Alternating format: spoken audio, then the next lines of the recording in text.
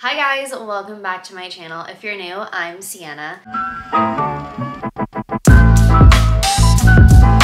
Today I'm going to be doing a what's on my iPhone video. A lot of you guys have asked me to do this surprisingly, and I haven't done one in a while. It brings me back to YouTube circa 2014, 2015, and that's the vibes that it's giving me. But I am here to deliver today. I'm going to show you what's on my iPhone, all of the apps that I love, how I organize my phone, that kind of stuff. So if you're interested in that, then just keep on watching. I do like to raw dog it and not have a case on my phone, probably why the camera is shattered. Unless I find a new case that I'm really obsessed with, I'm just like, let's raw dog it. It looks really good like that. The last case that I was using was this smiley face one, and it's from the brand Oh My Case, and it was a collaboration with Kenzie, one of my besties, love her. Then I decided let's raw dog it for a little bit, so that's what we're doing. I have the iPhone 11 Pro. I think this is in white. My lock screen is just neutrals, baby. I love neutrals. That's gonna be the theme of this. Warm, minimal neutrals. Love her. Looks good. Beautiful. I'm gonna put my phone on Do Not Disturb though, because so this is my home screen when you go into my iPhone, and I only have 2 pages that are pretty, and then the rest of my apps are hidden in that cool little, you know, the little folders in the back. I think the folders in the back was the best thing that iPhone has done, because you don't have to have all of these apps clouding your home screen, looking very ugly. You can make your home screens beautiful and then keep the other apps in the back. The first thing though is this little search side.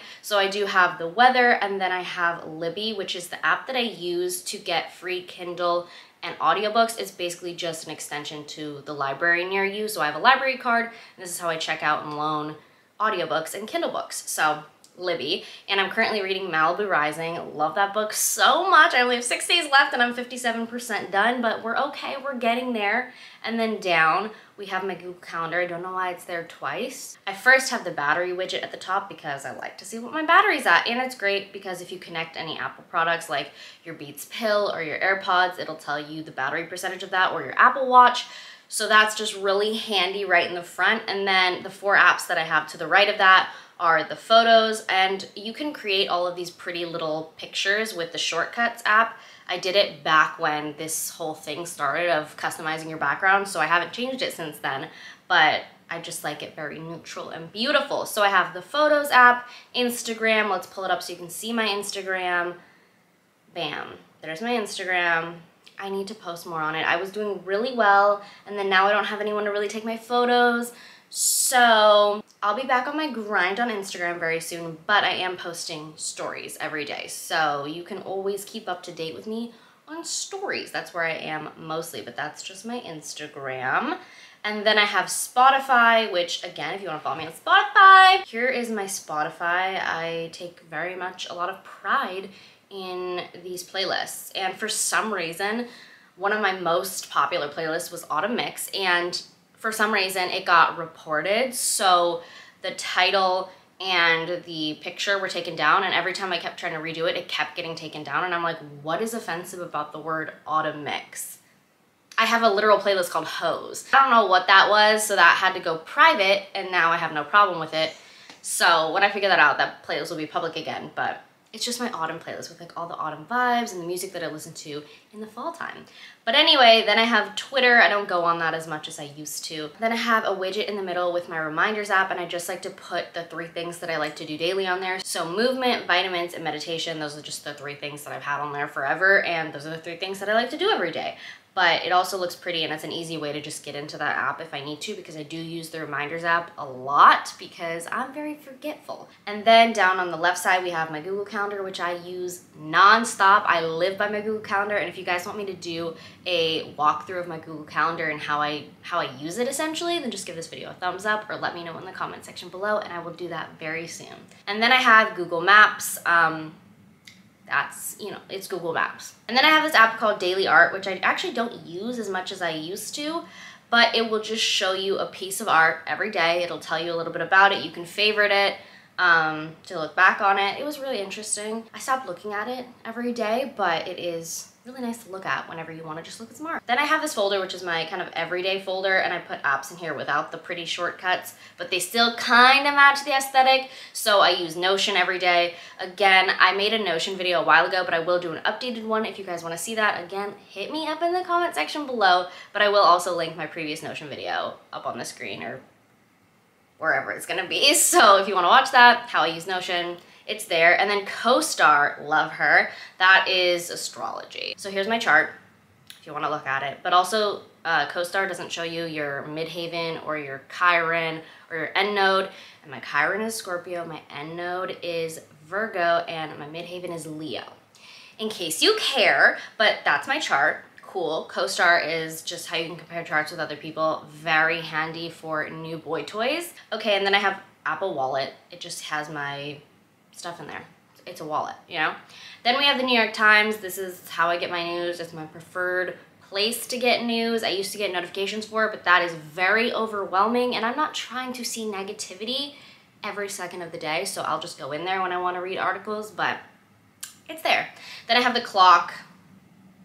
We love her, we all use her. Then I have Unfold, which is an editing app for Instagram. So in this app, you can basically use their templates for Instagram stories. You can use them for feed posts too, but I usually use it to post that I have a new video up. So I have just like a go-to template that I use. This is my go-to template to let you guys know like, hey, new video. So I just put the thumbnail inside of that. Bam, Unfold is great. It's from Squarespace. You guys know I love Squarespace. It's a really nice app. I think it's a great way to take your stories to the next level when you have apps that have templates. So that's one of them. And then we have the Alexa app. She heard me. She heard me. Okay, I have that app because, you know, she sits right there and you have the app on your phone. Cool. Then I have Planoly, whatever. But this is how you can plan your feed out on Instagram. This is my preferred app that I use. I'm not going to open it because, well, I will open it. Why wouldn't I? Okay, so I haven't used this in a while because, again, I fell off my Instagram game, but this is just how I would plan out my feed to see how the photos would look next to each other. You can also plan stories on here if you want. I don't do that. I think I like to be more authentic with that and just like more in the moment, but you could plan stories there. It's really great. You could see it on a calendar view too. You can actually schedule time. I don't know if that's with the premium version because I do have the premium version. You could schedule a time to set a reminder to post and it'll tell you the best times to post for your audience on Instagram. It's a really great app. I very much love it. Okay, and then I have the Press Juice app because I love juice and I live next door to Press Juiceries. And then over on the other side, I have the Notes app.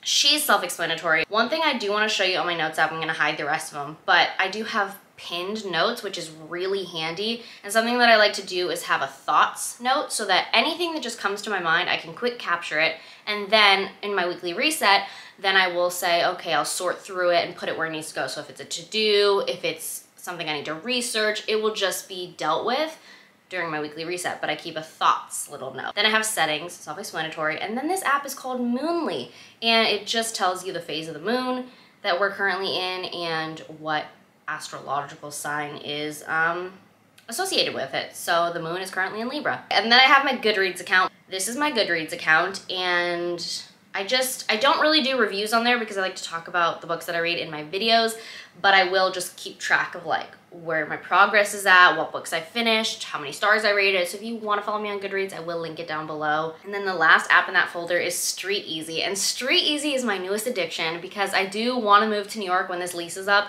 which is in June of next year. I shouldn't have gotten on Street Easy so early, but basically Street Easy makes it so easy for you to search for apartment listings in New York. You could put your preference of location, the prices, your non-negotiables, like if you want an elevator, a doorman, that kind of stuff, and it'll just notify you of like new listings and it'll show you them in New York. It's just New York real estate. I think it's powered by Zillow, which I love. Yeah, that app is real fun, but I can't live in New York yet, so. Then on the second page, we have my little Spotify widget up in the left corner, and this is just a quick way to access Spotify, even though it's on the front page. It's also really pretty because I do have pretty playlist covers for most of my playlists, so it looks good on there and I love the aesthetic of it. And then on the right side, I have Mojo, which is another Instagram app with templates. This is just an app to give you templates for your Instagram stories. You can also do them for a post or whatever, but again, it's another template app for Instagram stories. I really like it.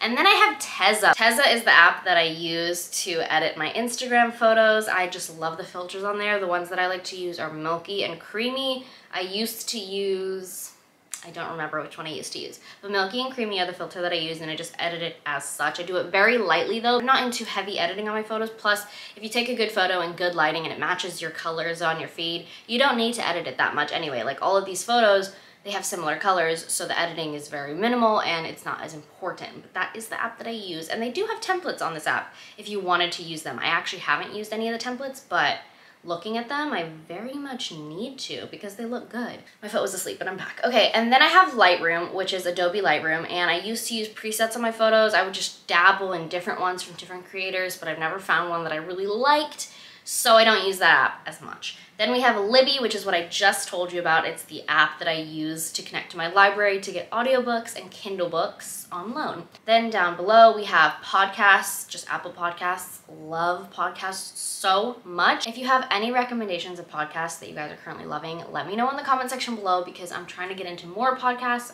Then I have Google Translate. I don't use Google Translate ever, and I don't know why it's there, but I like the picture that's associated with it, so I've never changed it. Okay, then I have TikTok. Love her. I try so hard not to go on it at night because if I go on TikTok at night, then I'm not gonna get off. But I do have a TikTok account, which I will link below. But I'm trying to be more active on there. I've done a shitty job so far, but I am going to try my best. Hello. Do you wanna start a fight? Do you wanna start a fight? He'll eat you. Then I have the Nest app, which is just connected to my thermostat in my apartment. So let's show you. Chateau Mirabella is what I call my apartment. My temperature in my house ranges from 69 to 76. I don't know. I don't know, okay? Don't start with me. Okay, then over on the right side, I have another widget, and this is just connected to my aesthetic Pinterest board. So it will display photos every hour that is from that Pinterest board, and I think it matches the way that the phone screen looks, so that's the Pinterest board that I chose. Then down on the bottom 2 rows, we have Pinterest. Love her. If you want to peep my Pinterest, I think I link it in all of my descriptions, but look at my Pinterest. I just love her. I just love her. Okay, and then I have the Starbucks app. Sometimes a girl wants to go to Starbucks. It's especially great to go to Starbucks in the fall and winter because they have pumpkin spice lattes and caramel brulee lattes. Like, girl, I only go to Starbucks during this time because of that. Then I have Snapchat, which I do not use ever. There is no point in following me on there because I never post on there. I don't even use it to Snapchat anymore because I am 23 and it's like, okay. Then I have the YouTube app because I watch YouTube videos non-stop. I love watching them when I'm in the car waiting for an appointment or I'm trying to go to bed. YouTube videos on my phone. Then we have this wellness folder, and in here I have ClassPass, which is how I schedule workouts. I love ClassPass. I think I have a link for like a first month free. I don't know, but if I do have a special discount code, link, whatever, I'll put it in the description box below. Everything will be there. And I have Headspace, which is a meditation app that I really love. It's my go-to for guided meditation. They have a plethora of meditations and I really like the narrator's voice. So then I have my FitnessPal, which I actually don't use. It's similar to LifeSum. Those apps are the same. They're just macro counters. But when I'm going to keep track of my meals to kind of see like where my macros are at, those are the apps that I use. I switch between the two, but yeah. Then I have the Whole Foods app because if you're an Amazon Prime member, you get a discount if you scan your phone at Whole Foods. So then I have the app Clue, which is just a period tracker. I've used it for years. I don't know any other apps. That's like the app that I use. It worked great for me. Cool. And then I have the Nike training app, which is a fitness app that has workouts on it. I don't use this anymore, but it is still on my phone for if I do want to use it. And then I have the weather app. It's nice to know the weather. Then Depop, which I haven't posted on in a while, but I have like 5 bags of clothes that I need to post. So if you want to follow me on Depop, I'm going to be posting on there very soon and I'm going to have so many clothes that I need to post. Then I have the Amazon app. Guys, I love her. Like, I am so embarrassed, but Amazon is just, it's so good. It's so good. And then we just have all of my apps over here in these app library folders. So let's just take a look at all my apps. Yeah, Clubhouse, I never use that. Instagram, Messages, Phone, Snapchat, TikTok, Tumblr, never used her. That's why she's not on the front. Productivity and Finance. Okay, A Tracker is tracking your time, but then I realized you need a paid subscription and I was like, no, so I haven't deleted it. Duo is I don't know what Duo is. I literally don't know what the app Duo is. Flora, don't know what that is. Hello Sign for contracts. Milkshake is to create a cute little link in bio thing, but now that I have a website, I don't use it anymore. Notes, Notion. Now Then is a tracker. It tracks like what you're doing, same as A Tracker, but it's free, so use that one. That's what I'm gonna start using again. And creativity, okay. Entertainment, yeah, the NFL app, because football's back on, and I care sometimes. Depends. Okay, Furbo, that's how I watch my dog. Okay. Utilities, okay. Shopping and food. Okay. I really have not cleaned these apps in a while. I probably should have done that before I did this video, but I didn't. So these are just the apps. So if they're in here, Park Mobile, that's for parking. Then what's Duo? Games. I actually have games on my phone. I have not played a game on my phone in years, so they're just there just in case. Yeah, it's really messy down here. It is really oh my god, my student Canvas account. Those are all of the apps on my phone. That is what's on my iPhone. If you guys enjoyed this video, give it a thumbs up, and I will see you in my next video. Bye!